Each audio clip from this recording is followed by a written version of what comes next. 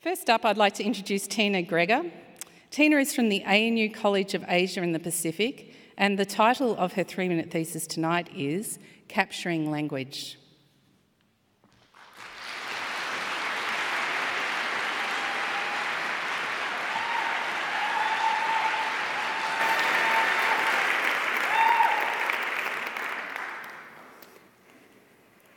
Negaga imaniki maim kana.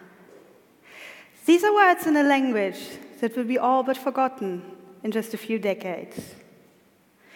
Now imagine the language you speak today would not be understood by your grandchildren. And what if your language was never even written down? What would happen to the songs and stories your mother told you at bedtime, which maybe her mother told her and her mother's mothers before her? And what about the jokes your dad used to make? What if your own children don't understand them because they just don't speak the language anymore? Of the 6,000 languages spoken today, it is estimated that half will have died in 100 years' time. Many languages have never been written down or studied in any amount of detail. Once the last speaker dies, we will never know what the language was like, or what it could have taught us about how people saw the world and how that influenced the way they spoke. My research is on 2 endangered languages, called Yelmek and Maclau. They're spoken in the south of New Guinea, on the Indonesian side of the island. Why those 2? Well, for a linguist like me, language is a terrifying thing, because to know about language as a system, we need to look at data from as many languages as we possibly can. And funnily enough, the most striking and groundbreaking insights are often hidden in small languages in really remote places.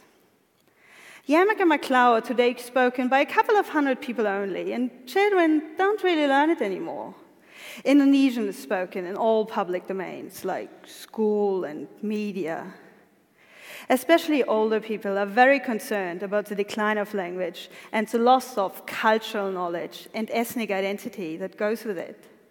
But they don't have the skills or the resources to do much about it. So that's where I come in, because I can help them with a crucial step along the way. My thesis is the first elaborate description of the languages. But a big part of the project is also to record as much as I can of their songs and stories and their cultural practices. In the picture behind me, you can see what a recording session looks like.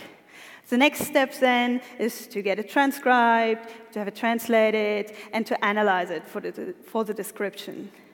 In doing so, I'm creating a resource for future research on the one hand, but also a resource for the people themselves, so their linguistic and cultural knowledge is preserved for their children and their children's children. And so nobody loses their dad's jokes, no matter how bad they are.